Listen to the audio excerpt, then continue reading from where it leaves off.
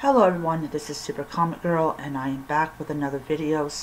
I want to talk about events in this video and why either they produce some of the crappiest comics that I have ever had the displeasure of actually spending money on, or they produce some of the better stories or better comics that we're going to remember for a very long time.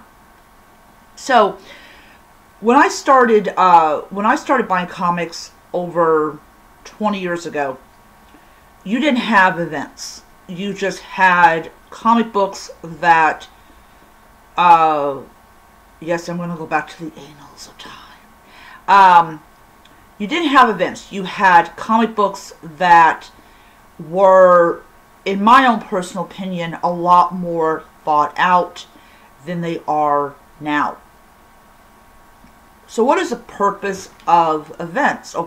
Events are supposed to either usher a new age of a particular brand of publishing company, or they're designed to tell a story that, in my own personal opinion, would definitely not be told outside of an event. Let me rephrase that bit. There was the Crisis on Infinite Earths. That was back before, I forgot when that was. So there are a total of about 3 events that are going on right now, and that is the Edge of the Spider-Verse, which became just Spider-Man after the Edge of Spider-Verse basically supposedly ended. And then you've got the Dark Web event, and then you've got the Lazarus Planet event. Now, so why are these important? Because they seem to be the gripe of a lot of people that collect comic books. And they have a lot of reason to gripe about events, and I do agree with them on this. So I have dropped one event because the comic books that are coming out of it are just so god-awful that if you burned them, nobody would be mad at you for doing that. And we're talking about the Edge of the Spider-Verse. Now, they had a really successful Into the Spider-Verse, which had Miles Morales in it. And the reason that it was successful was that they limited it to, I believe, 5 additional Spider characters. They didn't saturate the movie with Spider characters. You had Spider-Ham, you had Spider-Noir, you had another version of Peter Parker, you had Spider-Gwen, and you had the Japanese Spider-Girl, Penny Parker. So you had 5 characters that were sucked into Miles Morales' world. I think it was Earth 616. I'm not exactly sure. And it was a fun movie. And so what ended up happening was, they're like, okay, well, we have these characters that we've established and stuff like that. We're going to introduce more Spider characters. And the idea was that there was trouble coming, and this woman, Madam Web, needed all of these additional Spider people to fight this threat. Well, the threat ends up transforming most of them into part of the threat, especially Spider Princess, or is it whatever. So what ended up happening is you had what they would call the gay Spider-Man, who ended up being bitten by the radioactive spider instead of Peter Parker, which immediately separated both universes. You had a disabled Spider-Woman, and I'm going to say I am not against disabled superheroes. I'm not. Some of them are the best superheroes ever. Like Charles Xavier is bound to a wheelchair, but he is one of the most powerful mutants in the X-Men. He's also one of the best characters in the X-Men, in my own personal opinion. But he's disabled, but they make it work because he happens to be a fucking mutant. You had, of course, Spider-Punk, which he has his own comic book series. When you start inundating a franchise with all these, I mean, just wave after wave of the same kind of character, I pull the plug on and I be like, I'm not buying anymore. So when issue number 4 came out, and this was one of the issues that I didn't get my hands on because of the weather, I didn't see it on the store shelves, so I was like, no, I'm not buying it. Anyways, I had no plan to buy issue number 4 because the last 3 issues were so god-awful. Then we have the Dark Web. The Dark Web is supposed to be at least what I view it as, an important Marvel event. You've got the Queen of Limbo, you've got Chasm. I'm not going to do a 45-minute rant about what I fucking can't stand about that sport. The only two titles within the Dark Web that are even good is the Gold Goblin and Mary Jane and Black Cat. Great. So, why in the world, on the Marvel side of things, why in the world are they taking characters that are supposed to be really good and turning them god-awful with freaking whiny issues? Simple. Because their writers don't know how to fucking write. They don't know how to write disabled spider people. They give stereotypes to people that are gay.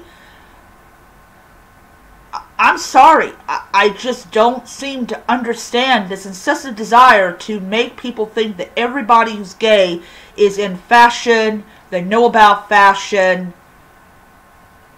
There are people that are gay that are fat. There are people that are gay that are drunks, that are taxi drivers, that are lawyers, that are professors, that are this, that are that. Not every single gay person is in fashion. Why are you making the LGBT community so one-sided, or whatever you want to call it? That's my issue. Now, don't get me wrong, I liked Spider-Man's costume. I thought it was really beautiful, but I'm sorry, but it's no. I am not buying any more Spider-Man comics that's connected to the Edge of the Spider-Verse. And really, the only comics, the only 2 issues from the Dark Web that I'm actually going to start buying is Mary Jane and Black Cat and the Gold Goblin. Those are the only 2. So I'm really limiting my Marvel purchases because Marvel is turning out shitty comics. Now, don't get me wrong, I loved Doctor Strange, when he was the Harvest Man. Loved it. It was original, it was great, loved it, absolutely loved it, and I'm really glad that he's back. So yeah. I'm really interested in the new, Spider-Woman, comic that's coming out. Ghost Spider. I'm really excited about Ghost Spider. Ghost Spider is a really great character that is great in her own little universe. Loved it. Loved her when she was going through the Gwenverse. Loved it. It was awesome. Really well done. A lot better than the Edge of the Spider-Verse. Alright. So, I mean, Chasm is a whiny little bitch. So is the Goblin Queen. She's a whiny little bitch. Magik, you need to come back and get control back of Limbo. Please do that, because in the video game, she's the Queen of Limbo. Yes, please. Please come back as Queen of Limbo. I'm begging of you. Please kick the bitch out. Do whatever you want with her. I don't fucking care. Just get rid of her. I can't fucking stand her. The only original character I like is All Hallows Eve. Or Hallows Eve. Her costume is kick-ass. She can transform into these Halloween monsters. I like that. So, yeah. But Chasm and the Goblin Queen, leave. Leave. You're whiny little people. I don't like you. Alright, let's talk about DC's side. This is the Lazarus Planet event. I'm going to tell you. Okay? I'm going to tell you. I think this is before Batman became that, what do you want to call it?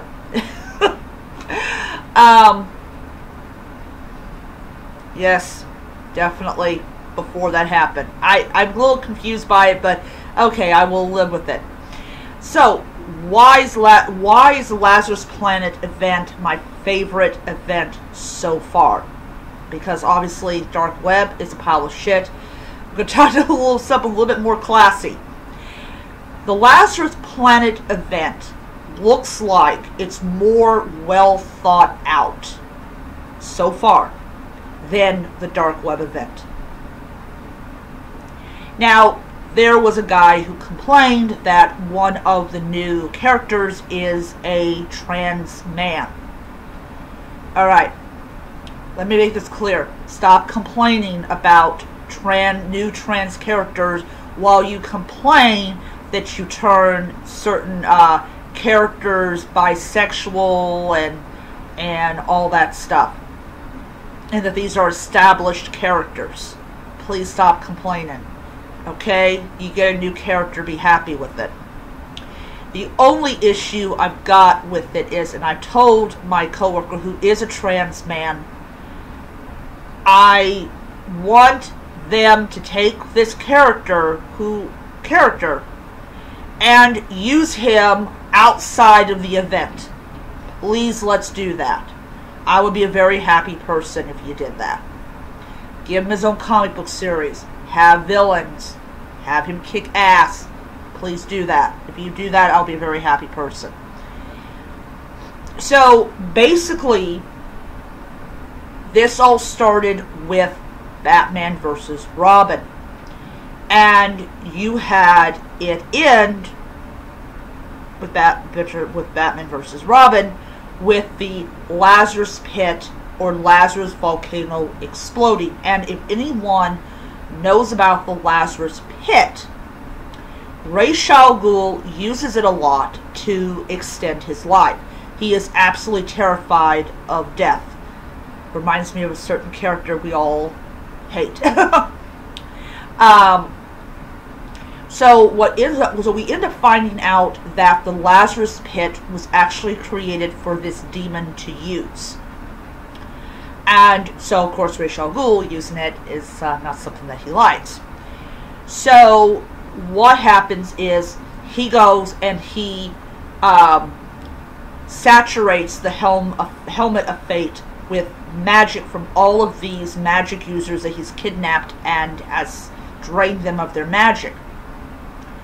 So for a moment, Batman was Dr. Fate. Now, is he going to become Dr. Fate? I've been reading that he is going to become Dr. Fate. I'm not sure if that's changed or what.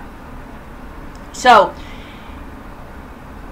when I'm reading Lazarus Planet, I'm like, okay, this is really awesome. I can tell that everything has been mapped out and everything. And, you know, yes, there's going to be people that are going to say Lazarus Planet is not a good comic, or Lazarus Planet Assault on Krypton is not a good comic. I happen to like it a heck of a lot better than the Dark Web event. because you've got these people that are being changed by the Lazarus Pit. It is so saturated with magic that is causing people to transform and causing superheroes to lose their powers, get them back, all this stuff. I really liked Mercy with this new, like, cybernetic ability. It was really awesome. I can see that DC is going to have at least an event that people can say, yeah, I happen to like that better than the Dark Web. And when you have, like, little me be like, okay, I'm going to get every comic that's come out, go insane about the Dark Web. By the way, I'm only going to get two issues. Like, I'm not even going to buy the Amazing Spider-Man because of how bad it has been. So, you know, it's something that me, as somebody who likes a good story, is saying, okay, look, the Lazarus Planet event is a much better story than the Dark Web, and that is my own personal opinion. So, what is wrong with events? Well, if you don't screw up what you already reestablished, then you wouldn't need to come out with a new event. I think that this is a call from higher up saying, okay, we need to restructure the DC universe. We need to make it much more exciting and better than, because they're still in, I mean, they're rivals to Marvel. And I know they're looking at Marvel sales for the Dark Web and to an Edge of the Spider-Verse. And I really think those titles are much more lower, but I don't have the list in front of me. But overall, I am enjoying the Lazarus Planet event a heck lot better than the Dark Web event, and I will continue to buy Lazarus Planet comic books. And I'm definitely excited about the dawn of DC and all that. So that is my video for today about my problem, you know, and everything. Also, something else I want to include is the Dark Web event is full of whiny little characters. The DC is more full of, like, strong people. There are strong characters that are trying to find out what the fuck is going on. So that is it for today. Hope you guys enjoyed the video. And until next time, keep reading. Bye.